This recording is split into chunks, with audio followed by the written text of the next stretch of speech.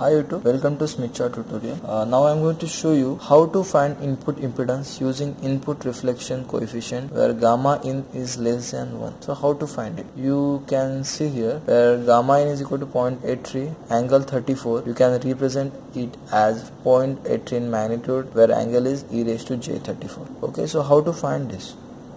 So first we have given this 0.83 value. Okay, you can see here reflection coefficient.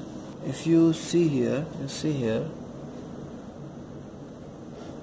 you can see here reflection coefficient, and I have to find this 0.83 on this line. So first step, find this 0.83. Okay, now this 0.83, and after that we have to find the 34 angle.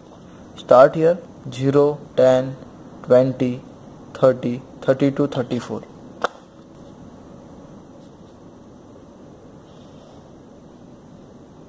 Just extend it. Okay, after extending you got this angle 34. Now you have measured this 0.83. Just plot here. Okay. Now you can see this is your gamma in value.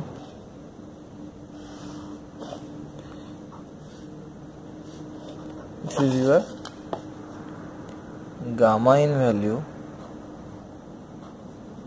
0.83, and now if you come to know that this is your required Zin value, normalized Zin value, so you can see here, extend it into your resistance circle. Okay, this is 1,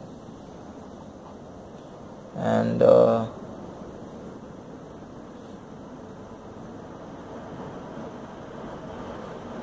1 plus, because we are moving upward, so it is 1 plus. You come to know this is J3. This is our normalized Zin value. Now we want this Zin value, real Zin value, so multiply this normalized Zin 1 plus J3. You got this result.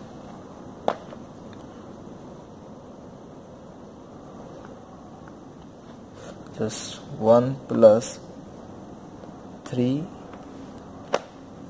50 plus 150. This is the required answer. In this way you can find Zin when gamma in is less than or equal to 1. Thank you for watching video. If you like my video, then for more update please subscribe to my channel.